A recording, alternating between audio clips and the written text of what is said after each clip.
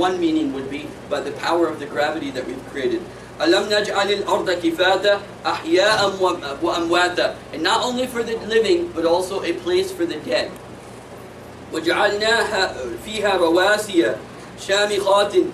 Okay, I'm just going to skip a few ayahs, inshallah, here. But Allah says, didn't I make the mountains, and provide for you مَاءً فُرَاتًا? Did we not give you pure drinking water for you? وَيْلٌ يَوْمَئِذٍ لِلْمُكَذِّبِينَ. So woe upon the people who deny the truth. Okay, so over here that Allah subhanahu wa ta'ala describes the hellfire that that if you will if you want, then go. If you want to go in the wrong way, you want to deny the truth, then fine, you're allowed to do that. Then Allah subhanahu wa ta'ala says, وَيْلٌ يَوْمَئِذٍ لِلْمُكَذِّبِينَ هَذَا يَوْمٌ لَا يَنْطِقُونَ. Woe upon those people who deny the truth. This is a day where you will not be able to give arguments. Natiq means to speak, but natiq also means to logically give answers. وَيْلٌ يَوْمَئِذٍ لِلْمُكَذِّبِينَ. Then it continues, هَذَا يَوْمُ الْفَصْلِ. This is the decisive day. جَمَعْنَاكُمْ وَأَوَّلِينَ. We will gather you and the people before you. Now, after all of this is being mentioned, a few more topics are mentioned, but the point is, look at everything I've created. How could you deny it? Look at your beginning. Look at how beautiful this castle is that I've created for you, this earth. And then Allah subhanahu wa ta'ala ends with, وَيْلٌ يَوْمَئِذٍ لِلْمُكَذِّبِينَ. Woe upon those that deny the truth.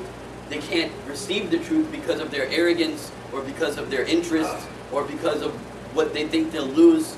So Allah says, فَأَيِّ حَدِيثٍ بَعْدَهُ يُؤْمِنُونَ. If you don't accept this, then what will you accept after this? What is there to accept after this?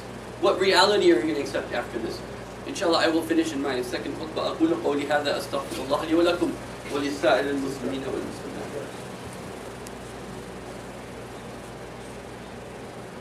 Please come forward.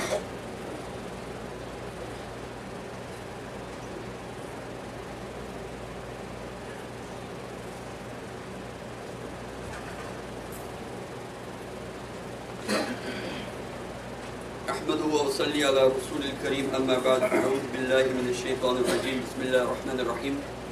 Very quickly over Surah Naba. Obviously I was planning to do 5 surahs, and so it didn't really work out the way I wanted, but I will go over Surah Naba again. Naba is the same way. عَمَّا يَتَسَاءَلُونَ. What are they asking about?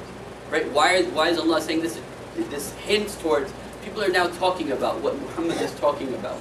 People are talking about the message that they're hearing from Prophet Muhammad.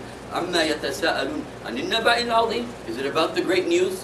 What is the great news? Again, it's not answered. Why? To push you in, right? To make you listen further. What is he talking about? عَمَّا يَتَسَاءَلُونَ عَنِ النَّبَإِ الْعَظِيمِ الَّذِي هُمْ فِيهِ مُخْتَلِفُونَ. About which they are all differing with one another. Some are saying this and some, because the Quraysh, the people of Quraysh and the pagans, they didn't believe in the Day of Judgment at all. Even if they believed in their idols and they believed in God, they didn't believe that there's a Day of Judgment. So, الَّذِي هُمْ فِيهِ مُخْتَلِفُونَ كَلَّا سَيَعْلَمُونَ. No, they will come to know. You'll come to know. ثُمَّ كَلَّا سَيَعْلَمُونَ أَلَمْ نَجْعَلِ الْأَرْضَ مِهَادًا وَالْجِبَالَ أَوْتَادًا وَخَلَقْنَاكُمْ أَزْوَاجًا. The point here is what? We created this, and look how stable it looks for you. It's a beautiful palace. It's not going anywhere, right? Wrong. وَجَعَلْنَا فَوْقَكُمْ سَبْعًا شِدَادًا وَجَعَلْنَا سِرَاجًا وَهَاجًا. And we made the sun as a combustion source for you. وَجَعَلْنَا سِرَاجًا وَهَاجًا وَأَنزَلْنَا مِنَ السَّمَاءِ مَاءً سَجَّاجًا. And from the sky we send down the rain. And then what? After all of this is happening, the system is running. وَجَعَلْنَا سِرَاجًا وَهَاجًا وَأَنزَلْنَا مِنَ السَّمَاءِ مَاءً ثَجَّاجًا لِنُخْرِجَكُمْ بِهِ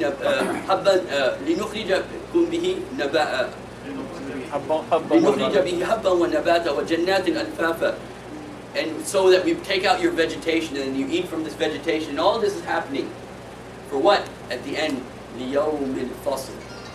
For that day when all this is going to come down, and then I'm going to ask you what you did in the castle. What were you doing in the castle? What was your purpose in the castle? Did you figure it out? Did the truth strike you at any time? And when the truth struck you at any time, did you take hold of it? You know, they say, I'll just mention this very quickly. Again, the scholars of Islam, they say, some of them, and this is not a hadith or Quran, but it's an experience and it makes sense, meaning it makes psychological sense. That when the truth hits you the first time, it's like a big hit. Boom, you know, you got hit. The first time you get hit, it's like a big hit. But if you don't accept it, then there comes a time after 2, 3, 4 times. After that, it's like a little bird that catches your attention. You may pay attention to it or not. People think, oh, you know, I'll become religious when I'm old. But Quran, especially the Hadith, says the opposite. The more time is going to go by, the less you'll have the ability to catch on to that fire, so to say. The less you have the opportunity to actually hold on to the truth as time goes by. Anyway, then Allah subhanahu wa ta'ala says, after that Allah subhanahu wa ta'ala talks about the Day of Judgment from here. Let me just wrap up very quickly. And then Allah says, look, there's going to be people that are criminals, they didn't accept the truth. And then, you know, the question is still, what is wrong? Okay, if I don't accept it, what's wrong with that? What's wrong with me not accepting the truth? Well, what's wrong with it is, in very short, because now I have to finish. What's wrong with it, you know, قُتِلَ الْإِنسَانِ, man has been destroyed, what? بِمَا أَكْفَرَ, because of his kufr, because of his denial of truth. What happens? The next surah, Surah Al-Takwir, which is the real surah I wanted to discuss today, which now, because of your denial of truth, what are the things that you're doing? بِأَيِّ ذَنْبٍ قُتِلَتْ, for what reason do you kill this child girl? What reason do you kill this child girl? Today, in this world that we live in, you know what we do is we don't kill the child girl. We take away the entire biological nature of a girl. We say, oh, you're not really a girl, just try to be like a man. It's technically the same thing. You're killing her nature of who she is.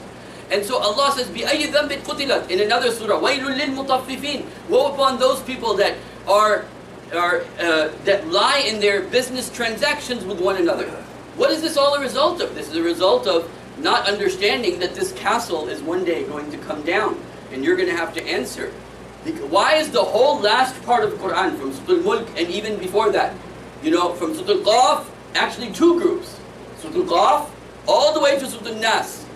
Both of these groups, and even other parts of the Quran, why is there focus on the Day of Judgment? Because man changes. The more he believes in the Day of Judgment, the more you have belief that إِنَّهُمْ يَرَوْنَهُ بَعِيدًا نَرَاهُ قَرِيبًا. They see it as something far, oh, Day of Judgment, patani kabai, patani hogi bhi ya nahi hogi. Right? When will it come? But if a person believes, then it's like a person feels it's happening tomorrow. It's coming tomorrow.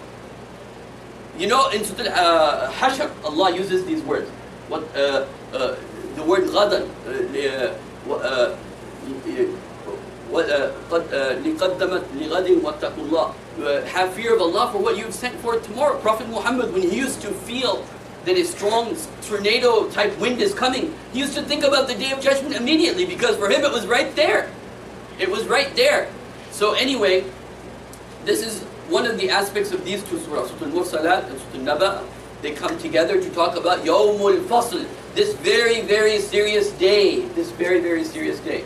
And then after that, you have Surah Naziyat, which I will inshallah discuss after the Tarawih prayers today. أقول قولي هذا أستغفر الله لي ولكم ولسائر المسلمين والمسلمات. May Allah subhanahu wa ta'ala increase our knowledge of Islam and to act upon it, to help us leave this Ramadan as better Muslims than last year, more committed to Allah, more in love with Allah, more in love with the Messenger, more in love with Islam. Allahumma inna nas'aluka al-afwa wal-afiyah fi dunya wal-akhirah. Allahumma inna nas'aluka al-afwa wal-afiyah fi dunya wal-akhirah. ربنا آتنا في الدنيا حسنة وفي الآخرة حسنة وقنا عذاب النار. ربنا ظلمنا أنفسنا وإن لم تغفر لنا وترحمنا لنكونن من الخاسرين. ربنا زدنا علما وعملا به. اللهم زدنا علما وعملا به، عملا متقبلا يا رب. اللهم لا تجعلنا فتنة للقوم الظالمين. اللهم تجعل خلافة المسلمين. يا الحي يا القيوم برحمتك نستغيث. اللهم اجعل القرآن ربيع قلوبنا ونور صدورنا. اللهم صل على سيدنا محمد وعلى آل محمد كما صليت على إبراهيم وعلى آل إبراهيم إنك حميد مجيد. اللهم بارك على محمد وعلى آل محمد كما باركت على إبراهيم وعلى آل إبراهيم إنك حميد مجيد. إن الله يأمركم بالعدل والإحسان وإيتاء ذي القربى وينهى عن الفحشاء والمنكر والبغي يعظكم لعلكم تذكرون. اذكروا الله يذكركم فاستجب لكم فأقيموا الصلاة.